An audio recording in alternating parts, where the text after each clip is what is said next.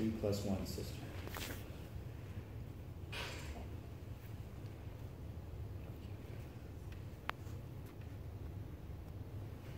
Joke's on us, they left. They should just get a date for that, if that was the... I don't know.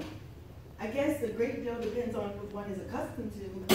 For instance, after father died, it took us a long time to get used to having the orderlies in the house.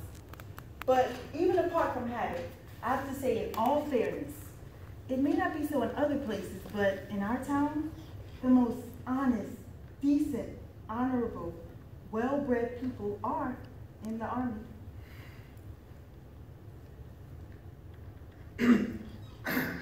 I am thirsty. I'd like some tea. They'll bring it soon. I was 18 when I was married, and I was afraid of my husband because he was a teacher and I was hardly out of school. In those days, he seemed to me terribly learned, clever, and important. But now, unfortunately, it is different. Yes, that's how it is. I don't speak much of my husband. I've grown used to him. But among civilians generally, there are so many coarse, impolite, ill-bred people. Coarseness upsets and offends me. I suffer when I find out a man is not fine enough, gentle enough, courteous. When I happen to be around teachers, my husband's colleagues, I am simply miserable. Yes, but it seems to me that it's all the same. Whether they're military or civilian men, they're equally uninteresting. In this town, at any rate, it is all the same. If you listen to one of the local intelligentsia, be he civilian or military, he is sick and tired of everything. Either he's sick and tired of his wife, his house, his horses, or his estate. A Russian is peculiarly given to an exalted way of thinking. So why is it that in life he falls so short? Why? Why? Why is he sick and tired of his wife, sick and tired of his children? And why are his wife and children sick and tired of him? You're not in a very good mood today. Perhaps not. I've had no dinner. I've been eating since the morning.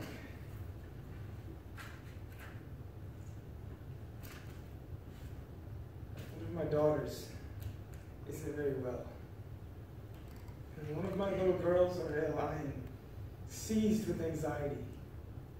My conscience torments me for having given them such a mother. If you could have seen her today. What a worthless creature. We began quarreling at 7 in the morning, and at 9 I slammed the door and left.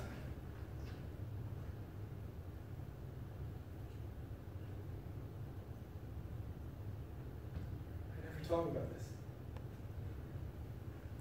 Strangely enough, I complain only to you. Don't be angry with me. If not for you, I have no one. Such a noise in the stove.